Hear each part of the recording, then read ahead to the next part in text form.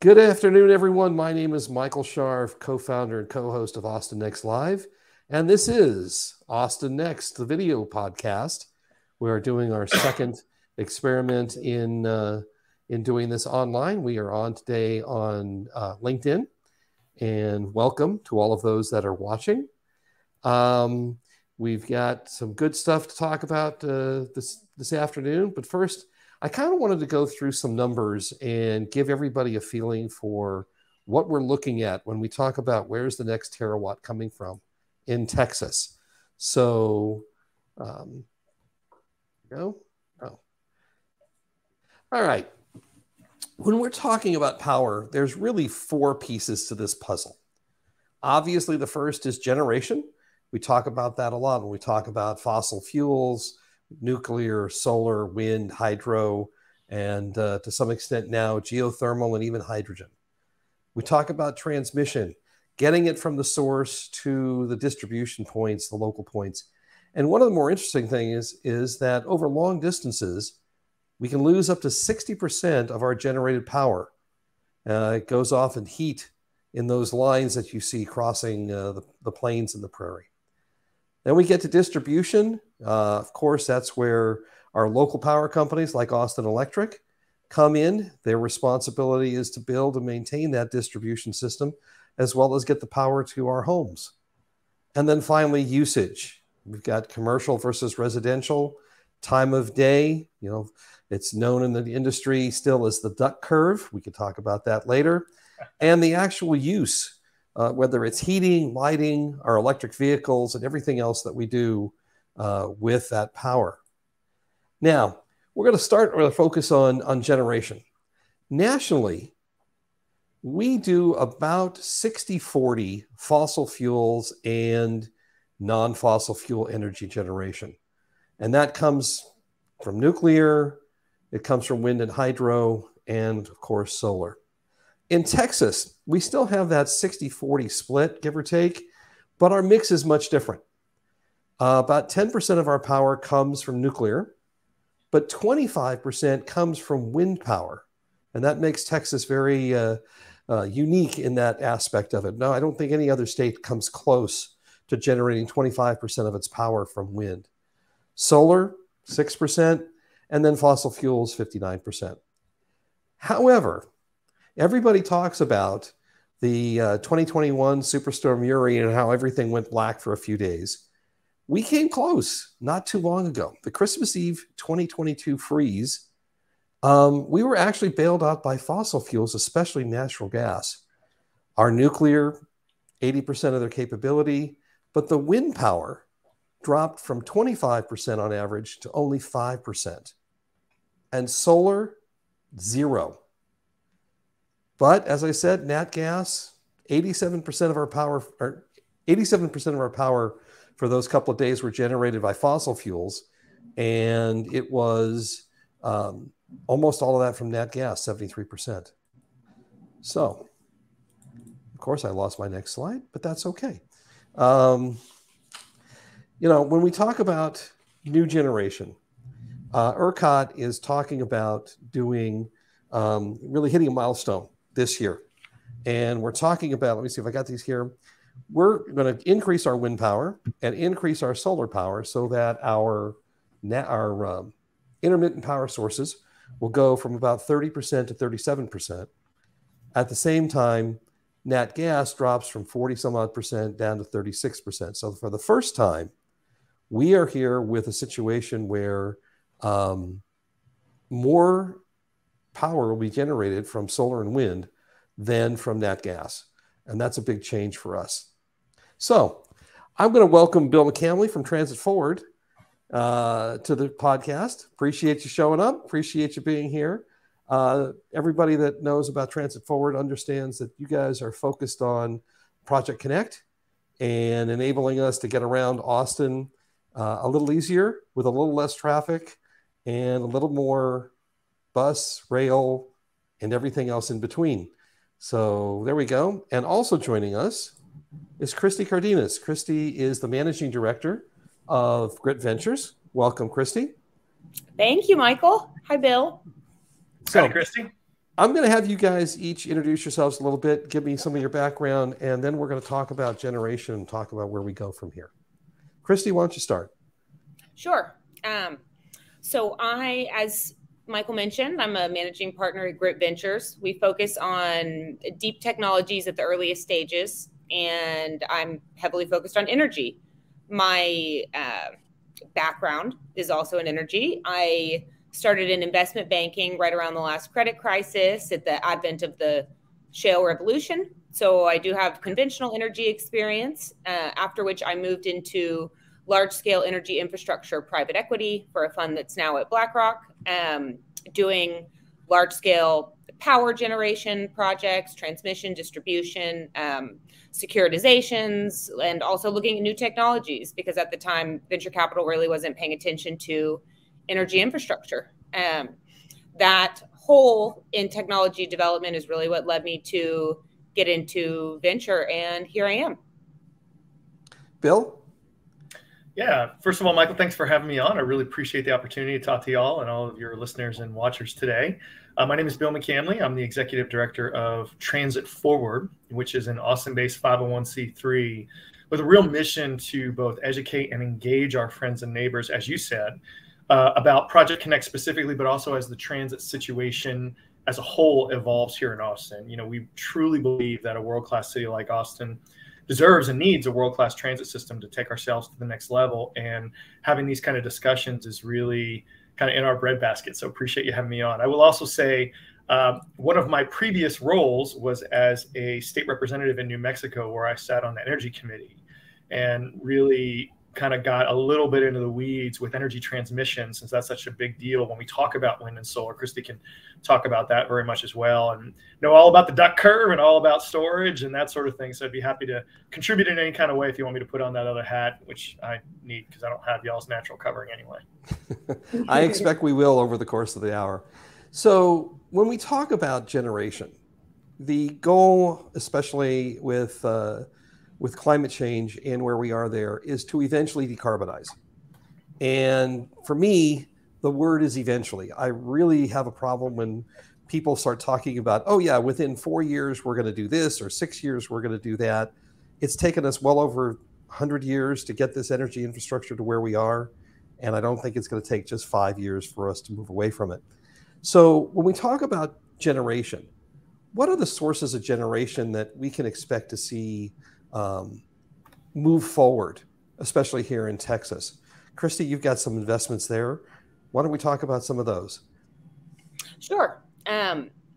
So good question. And I agree with your point, just that it will, well, I think there's maybe 2 points. One, we have to save the world, you know, the earth v humans, the earth wins.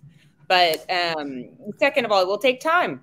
These are hard assets. There are pipes, and trillions of dollars has gone into developing these infrastructures. I want to say the last statistic that I saw, the EIA projected about 40% of our electricity generation would still be from natural gas and coal in like 2050. So it takes time. That said, renewables are going to be an increasingly relevant part of the discussion, and the way that happens is energy storage. So I think that's a massive piece of it. And then there are new technologies coming on, and that will take time, but nuclear is a big piece of that. Improved renewables, improved energy storage, and then new stuff like geothermal and other forms of generation. It's Christy. It's interesting you mentioned geothermal. When I started my investment banking firm back after the last credit crisis, our first client was actually an African nation who was looking at geothermal, and they'd asked us to get a few folks involved because I'd worked with NREL before, and they asked us to get involved in doing some capacity and some feasibility surveys. Kind of weird for an investment banker, but okay, that's us. And the other one that we keep hearing about quite often is hydrogen. And here's something I had no idea. A third of the world's hydrogen pipelines are in Texas. I had no clue that we had that kind of hydrogen infrastructure here. And it means that potentially Texas has got those two sources to draw upon. Plus the fact, as you mentioned, the ability to, if we catch up with the rest of the U.S., that would be doubling our energy from nuclear. Unfortunately, it's one of those things where these things take time, and none of this stuff is being built right now. So it's going to be a while before we can bring that stuff on board. Bill, you've got experience from a legislative point of view, and we were talking before the show about the three grids in the United States, the East, the West, and Texas, and how they don't really connect, and that sometimes is a problem for us, and sometimes, to be honest, is probably a good thing for us, because when I used to live in that other state along the West Coast, they did very, very little generation within the state, and they were almost entirely dependent upon buying power from other states. And I'm happy to see that we weren't in that marketplace competing with our own state to power, other states. What was your experience in terms of developing a position for power and for transmission of the power? Yeah, so it was a really fascinating topic to get involved with. New Mexico, where I was from, has 2 million people all in. So basically imagine a population the size of the greater Austin metro area in a state probably, a quarter to half the size of Texas. So very, very spread out, not a lot of folks. What New Mexico does have, though, kind of like what Texas has, is frankly a lot of area for solar collection and a lot of really good areas to collect wind. In fact, Texas has been, frankly, a leader. And it's interesting because a lot of folks on kind of the left side of the political spectrum have some schadenfreude about Texas, because it's like, oh, all this stuff we don't like. And then Texas basically leads the nation because of all the wind in the west part of the state on renewable energy. The question you've got to ask yourself when you're talking about renewable energy is, many times the places in the United States where that kind of energy is best produced is not really near the urban areas where most of the power is being consumed, right? So in rocket science, you got to figure out a way, how are we going to get the lines built to get from the places where there's a lot of sun and you don't have a lot of issues putting, acres and acres of solar panels up or windmills, and getting that to those really, really important places. So what I found fascinating was the conflict that is generated about the transmission lines itself. Everybody wanted the renewable energy. Everybody wanted these resources. It's great for the earth. It's great for the economy in a lot of ways, shapes, and forms. Tax revenue is an interesting one, which we can talk about in a little bit, as those things need to shift. But from a transmission perspective, which you really got to have for this to work, nobody wanted. We talk about here in Austin the acronym NIMBY for housing development, not in my backyard. I want the stuff, just not near me. Well, you had that exact same type of mindset when it came to transmission. I mean, the military bases didn't want it. The Native American folks didn't want it. A rancher, after a bill I introduced on transmission that actually had the possibility of eminent domain, and they're threatening to shoot me in a roundabout way if that stuff went in on his stuff. And it's funny because a lot of the environmentalists, who you would think would be real proponents of this from a climate change perspective, they worry about critical habitats and lines going through there, right? So Christy hit the nail on the head, that storage is going to be an absolute must, because that's what happens. And you talked about that on Christmas Eve. When the sun goes down and there ain't a lot of wind, what do these energy production companies do? They crank up basically jet engines with natural gas to produce the energy that is needed. And that's what we found here in Texas, but it happens all across the country. Yeah. The question is going to be, moving forward, can you get that transmission set up? Can you get enough really groundbreaking storage capabilities so that when you hit those dips, right, that can be good for the grid? And just one last thing, you talked about that duck curve, and I'm sure you can talk about that more a little bit, but it's interesting because as you look across timelines in the country, when the sun is going down, right, in California, it's already down in other places. So technically could produce more power in California and help fund energy going east, and the other way around. When the sun is really up and producing in places like, Colorado or New Mexico, you can go out to California. Texas does not have that capability because most of Texas, with the exception of El Paso in the west and a few counties on the east, are actually not on those grids. But that's another interesting kind of national conversation to have. Yeah. Well, let's talk about the Doug curve real quick, just so folks understand it. When everybody thinks about power usage, the normal way, or the way I used to think, was that you get up, and with the beginning of the day, up goes the power usage as everybody goes to work, and factories and offices start cranking out all their ideas and all their products. And then as people go home, the curve, declines and usage goes down because people are home and they're just watching TV and cooking. No, actually, it's not. We have a little bit of that rise as factories and offices start up, but then it declines until people get home and turn on their air conditioners and turn on their heat pumps and turn on their pools and turn on their cooking apparatus, whether it's electric or gas, doesn't matter. And all of a sudden you see this great big spike in energy usage. So that's kind of looks like the back of a duck, hence the name. It's interesting when we talk about storage, because when I was working with early stage companies back around the .com boom, and you're seeing how old I am, we used to work a lot with federal government on what are called SBIRs, Small Business Innovation Grant work. And the process called for every federal agency that had an R&D budget had to set aside a couple of percentage points for small businesses. And their normal annual process would go something like this. They would issue a shopping list for the kinds of things that they wanted small businesses to focus on. Now, I have to tell you, every year that I was involved in this, whether it was any department within the Department of Defense or NASA, the number one, sometimes the number two, and the number three item on that shopping list was batteries. Mm-hmm. Big ones for energy storage, little ones for our warfighters who more and more are carrying electronic gear. Now, I left that world in 2004, 2005. Got back into it a little bit in the late 20-teens, and lo and behold, that shopping list contained the same things. So, Christy, what's new in battery storage, and what can we expect? Because I'm hoping it's going to be wonderful stuff.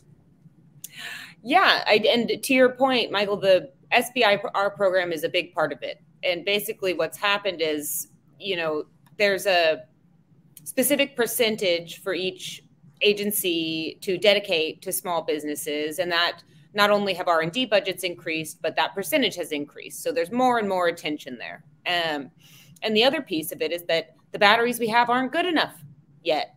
There are considerations in terms of resource requirements and in terms of safety, and many of them are flammable. There are a lot of different pieces that are just not quite perfect about lithium-ion batteries. And so we're seeing a lot of activity in the space at the earliest stages, really funded by the government. There are some interesting solutions out there that are still in that government funding phase.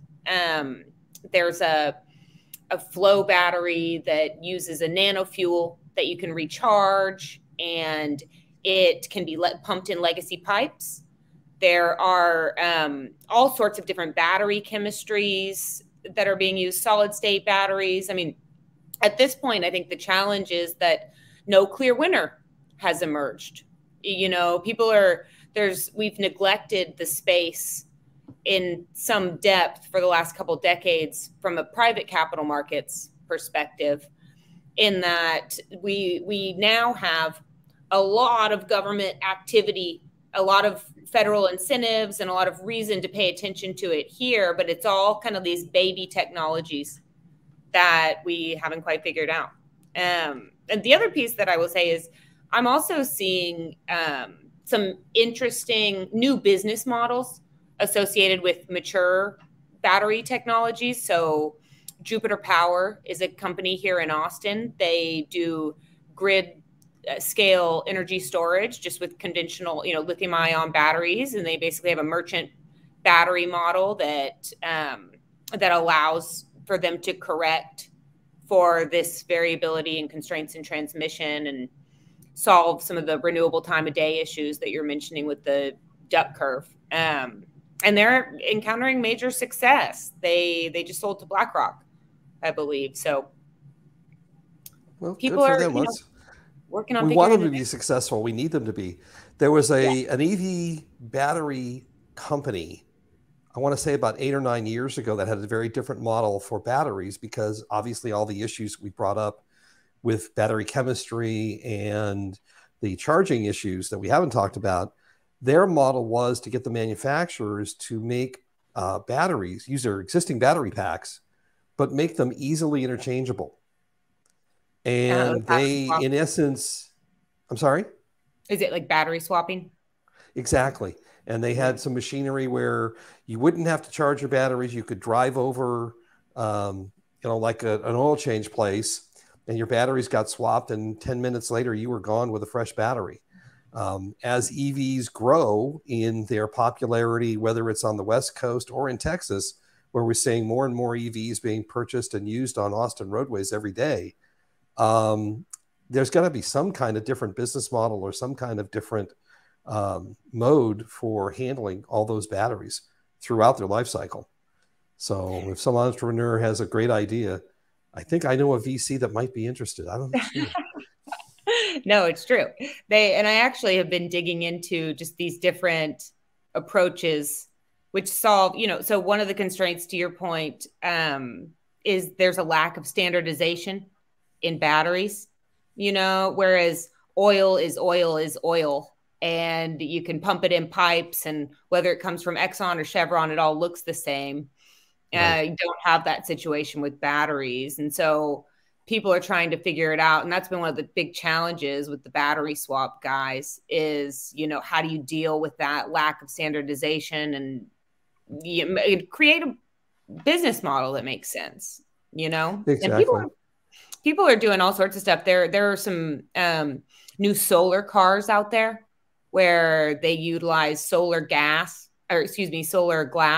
and that will supplement the vehicle's power drive and try to alleviate some of the constraints on the battery. And then there's the charging infrastructure, which is another, well, that gets back to the transmission and distribution. I mean, it's going to be very interesting. There's about 115,000 gas stations in the United States.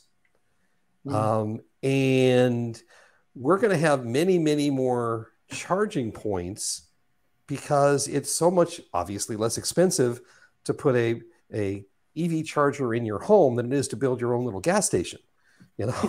Try to get that permitted in an Austin neighborhood. Oh, yeah, I want to put a 10,000 gallon gas tank underneath my house. I don't think that's going to work. How do we handle, from a distribution point of view, this massive change in what we're going to see? Yeah, well, we haven't cracked the code yet. I mean, I have more questions than answers. That's for sure. Yeah. And I think the biggest issue is that you're dealing with infrastructure, and we haven't really figured out who's going to be the guys to build it out. I mean, right now there's kind of a fragmented universe of players that are trying to solve this equation. One of which is, the charge points of the world, these startups and companies that are in the process of growing up that are trying to build out the networks themselves and working with municipalities and other entities. Then there are the oil and gas guys who are already have some infrastructure in energy distribution. You've got the autos who wouldn't, aren't a conventional solution. What happened with energy was the guys producing the energy, the oil and gas, then coordinated the distribution.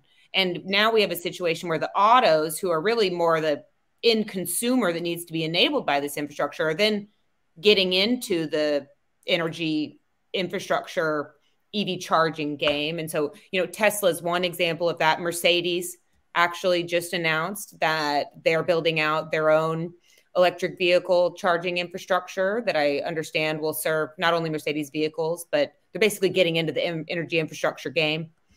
And then hopefully the utility. hopefully those will be able to charge not only Mercedes, but Teslas and GMs and everything else. First time I went to a car show that was featuring electric cars, I sat down with the local utility who was there and said, okay, how many different versions of the plugs are there?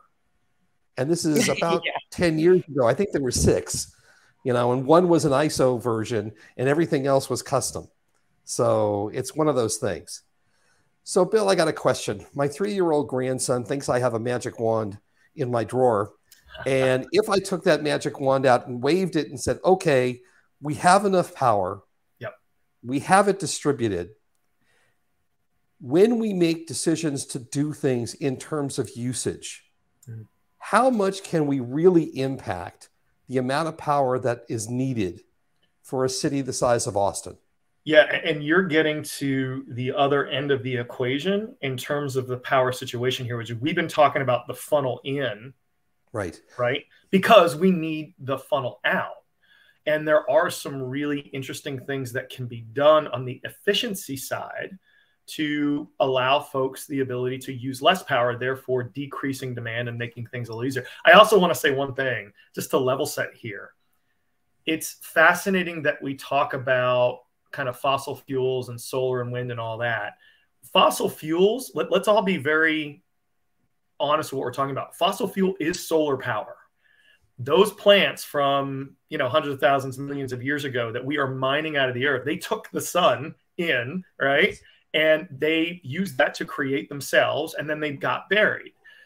The pressure that was put on them by the earth to turn them into this either coal or oil or gas or whatever is just an extremely efficient way of taking solar energy and using it for what we need. So it's an interesting thing that I don't think a lot of people kind of put 2 and 2 together, but we should really understand that the energy storage and the transmission, the reason that we use oil and gas is because it is one of the most efficient ways from a storage and transmission aspects that we have to get energy to where it's got to go. So using these other things is just that. So I'm sorry, Michael, you said you wanted. No, you're absolutely right. In essence, fossil fuels are the only renewable resource in terms of energy. It just takes 1.5 million years. Yeah, right. So and it's also terrible for the environment right now. We're having all sorts of negative externalities there. But there you go. The question you asked is really interesting. So I know I don't have the exact numbers on this, but I know that there's a lot of difference that can be made, for instance, with insulation. There's a lot of housing and buildings out there that if they were insulated with modern materials, you can actually really reduce the need for power when you need a lot of heat or when you need a lot of cooling in the summertime. That is something we can really do. And then you talk about the transportation argument. And that's really why I think you brought me on here. And I did do some research on this. So let me just start with some numbers. First off, from a climate change perspective, 28% of the greenhouse gas emissions in the United States are actually from transportation, 28%. So over a quarter are from transportation measures. And one of the biggest parts of that is single-use automobiles. Now, let me also say a typical trip on public transportation, so if you use a bus or a train or whatever, emits 55% fewer greenhouse gas emissions than driving or ride sharing alone. So just from a greenhouse gas emission standpoint, using mass transit, when we get this world-class transit system for our world-class city, will really help and move the needle specifically on the climate change situation that we all know about here, especially since we had record-setting heat last summer. From a specific energy efficiency standpoint, let me just talk about this. The main characteristics affecting energy consumption in the transportation game are rolling resistance. So what kind of resistance does my wheel have rolling along the surface? Drive efficiency. So how efficiency is the energy that I'm using in pushing the vehicle I have going forward? Drag coefficient, which is how much wind is getting in my way, right? As I push through the air. And frontal area and weight. So the rolling resistance of a hard, almost inflexible train or tram wheel. So we're talking about basically a metal wheel on a metal track, on a similarly inflexible track, has a coefficient of rolling resistance at approximately 0.001. 10 times lower than a bus tire and as much as 20 times lower than a correctly inflated car tire on asphalt, right? So when you talk about trains from a rolling resistance perspective, it is the most efficient way that we know of to kind of roll forward right now until we get some kind of, air vehicle or something like that. Magnetic levitation is wonderful. Yeah, well, we don't have that yet. So trains basically from that perspective are the best way of doing that in terms of that rolling resistance. Drive efficiency and weight, frontal weight, also favor electric trains and buses. For trains, once they're running, once you get them going, energy consumption per person is a fraction of the other types of transports. They consume 0.047 kilowatts per kilometer per passenger.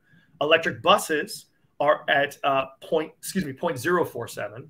Electric buses are at 0.033 kilowatts per kilometer because it takes a little less for them to get going. And cars, electric cars, consume 0.088 kilowatts per kilometer. So electric trains and electric buses, by the way, which Cat Metro is really moving towards for all these new systems, are much more efficient and a better way of transportation moving forward in terms of energy usage. So as we build out our infrastructure, which Christy pointed out, these are all infrastructure discussions and these are hard, right? They take a while and you got to move them over time through phases. But as we become better at that here in Austin, you're going to see power consumption from a transportation perspective be a lot less because it's more efficient moving forward. So you're absolutely right. It's an infrastructure issue. It's also related to a housing issue. We've seen, especially with the pandemic, it's just been amazing to watch how people have adapted to this pandemic.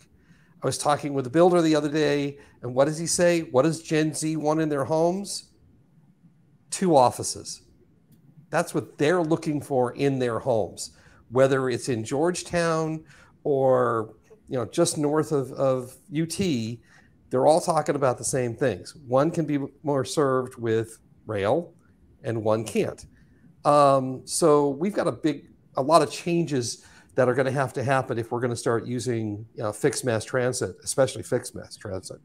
But there's some other interesting things that people are talking about now. You mentioned the tires and rolling resistance. I was at a presentation by Michelin, one of the largest tire companies in the world. And all of a sudden, they're great tires that I use and get 45,000 miles on a set of tires. Put them on an EV, 20,000. Because of the weight? Because of the weight. You've got parking companies, both here in the United States and in Britain, that are seriously concerned about the weight of the cars on their existing parking structures and whether or not, if we get to 30, 40, 50% or more EVs, if they can handle those in parking structures. So we've got a huge set of secondary effects that I don't think everybody's talking about yet in this push to go electric, or obviously one of the answers is mass transit if we can do it. And considering that, there is no mass transit out here where I live. I don't think there's a single bus that I've ever seen on Bee Caves Road at all. So one of these days, guys, we got to do that. But let's kind of close this up. We've talked about a bunch of the issues. We've serviced them. That's great. I think everybody who listens to this has a little better idea of what's going on. But as we look forward, what's next, Austin? What's next for power? Bill, what are the 2 or 3 things that you expect to see next in the next 4 or 5 years that will impact both the generation, the distribution, and the usage of power here? Well, I think going into something that you actually just pointed out 2 or 3 points ago is really something I'd like to go back to, which is the housing component to all of this. There is a jargony term called ETOD, Equitable Transit Oriented Development. And what that means is, to put it in very simple layman's terms, how do we build more density around transit corridors?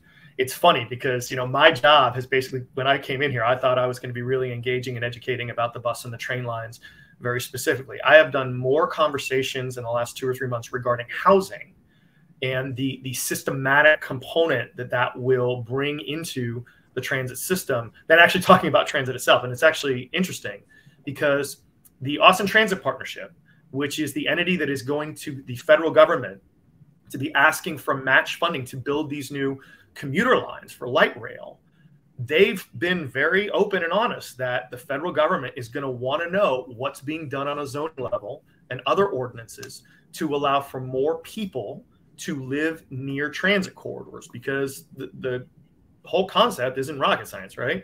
If I can move closer to a rail line or a bus line and use that as a either primary or, frankly, my only means of transportation, I can give up a car, right? And I can live in a more dense unit that is going to be, from a residence by residence comparison, much more energy efficient that way. So I honestly believe that one of the single most critical impacts that can be made over the next 4 or 5 years from an energy efficiency standpoint, and I'll trust Christy to talk more about the production aspect, but from a use perspective is, can we get the bus and train lines into place to where they're more universal so people feel comfortable using them as their means of transportation? And number two, can we change our housing ordinances to allow for more multi-use development within walking or biking distance of a rail line or train lines where I can use that? You see that happening in other kind of Western cities.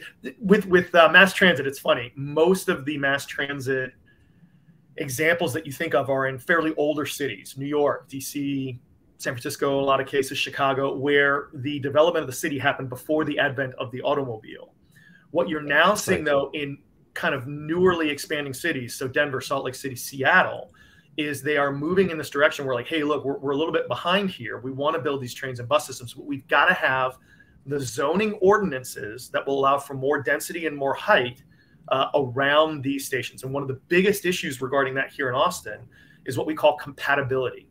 So Austin has a zoning strategy, what they call quote unquote compatibility, where if I'm going to build new housing, it's got to be somewhat compatible with the surrounding areas. And what that means in real life is that you can only build so many stories of apartment complexes, for instance, around a transit station.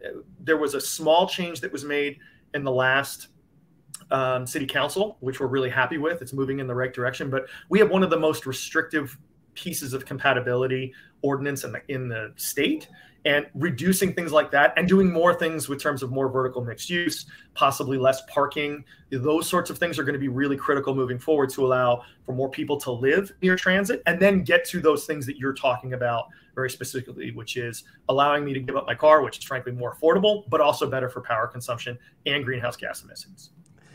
Christy, what's next for power and what's next for Austin? Well, I will just one comment, Bill. Keep up the good work. I think it's just absolute insanity, this Texas culture of neglecting mass transit. It's nuts. And Austin has such a potential to be a poster child. We haven't paved the countryside with highways in the same way that Houston and Dallas have. And to me, it's an absolute no-brainer. So, you have my support. Thank you. Incidentally. And then to your question, Michael, good question. I don't know the specifics, but what I do know is that there is so much money and so much brain power chasing these solutions, whether it's fusion, nuclear fusion, better forms of generation, better forms of storage, that we, as a state with a huge component of our economy tied to oil and gas, best get in front of it and be a part of that energy revolution. And so my hope is that we put the full force of Texas behind the future while respecting our past. And that's my wish for the future. There you go. Bill, Christy, thank you so very much. I appreciate that. Everybody else, appreciate you being part of the conversation. I'm sorry we didn't get to all the questions, but we will probably take those up at another time. This is a topic that is near and dear, I think, to everybody when they write their checks every month for their power bill, as well as every time they get involved in a ever-increasing amount of automobile congestion here in Austin, Texas. So, stay safe. Don't do anything stupid in your cars. And we will see you all soon. Thanks again, and have a great afternoon. Thank you. Bye. Guys, thank you so much. I appreciate it.